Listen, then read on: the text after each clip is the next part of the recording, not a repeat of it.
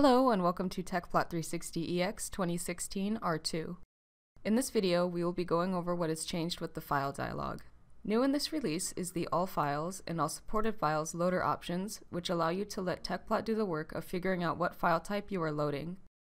You can now set it and forget it to show either all files in your directory structure or all files Tecplot 360 recognizes the extensions for. For example, when you are walking through your directory structure in which you worked with 2 or more different CFD solvers, you can now see your Tecplot files, Fluent files, and CFX files all at the same time. For now, we'll choose all files and load in a tecplot.dat file.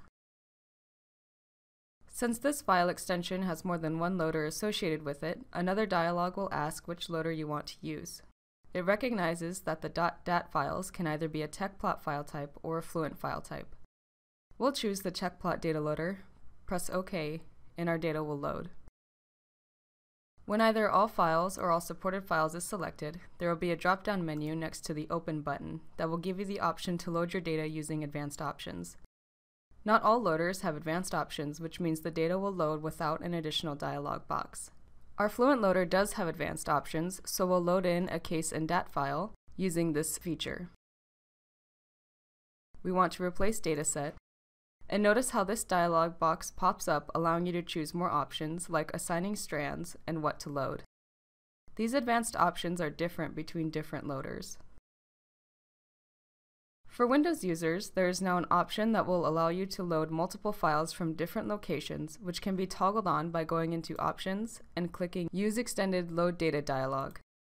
It has the same loaders in the drop-down menu, and you can also set your favorite folders by dragging and dropping it to the sidebar. Advanced options are also available with this checkbox. As an example, let's load in some Fluent files from 2 different folders. First, highlight the desired files and click Add to List. Then navigate to the other folder and do the same. The files will be loaded in this order. This concludes the introduction to the new file dialog. You can download a free trial of Tecplot 360 on our website, and thank you for watching.